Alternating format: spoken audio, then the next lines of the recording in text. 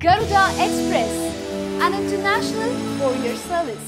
A few years back, juicing became a huge fad and made many people try the liquid diet to lose weight. While juices are great to detox and give your system a break, a diet that solely depends on them is not well balanced or even recommended by nutritionists. However, the one-day juice detox is often suggested as a way to clean your gut, improve your energy levels, and get rid of toxins accumulated in your body over time. When it comes to juices, there is ample room for creativity and innovation. You can make your own blends and concoctions. A plain glass of orange juice provides an ample dose of vitamin C. Simple green juice with spinach and cucumber makes for a refreshing detox drink, and the popular apple, beetroot and carrot combination is known to be effective in weight loss. However, there is this ongoing debate on whether fruit juices are healthier or vegetable juices. A general suggestion for juicing is to follow the 90/10 rule, which means 90% of your ingredients should be vegetables, 10% should constitute of fruits to add natural sweetness and flavor to your drink. The reason is that fruits contain high amounts of natural sugar in the form of fructose. It is important to know that fruits in any other form, be it juice or dried, tend to contain high sugar as it gets concentrated. Also, most fruit juices lack the fiber of the whole fruit, as a lot of it is lost while juicing.